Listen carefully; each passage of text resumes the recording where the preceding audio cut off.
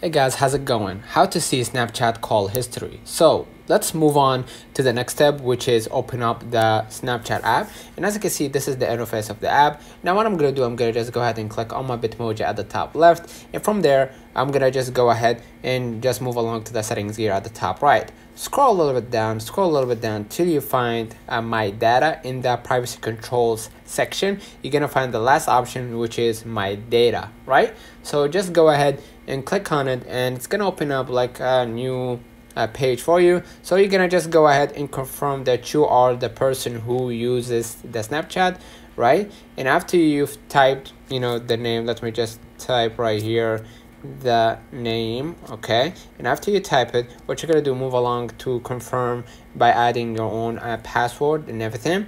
And after you add your own password, just move along to the next step, and you're gonna see all of your data options from there. So I'm gonna just see right here the Snapchat logo. I'm gonna just wait it out, and from here just go ahead and scroll a little bit down, hit on next, and basically you will just schedule when do you want to export data from the specific date range. Maybe I would say April 9th or something like that, and just hit submit.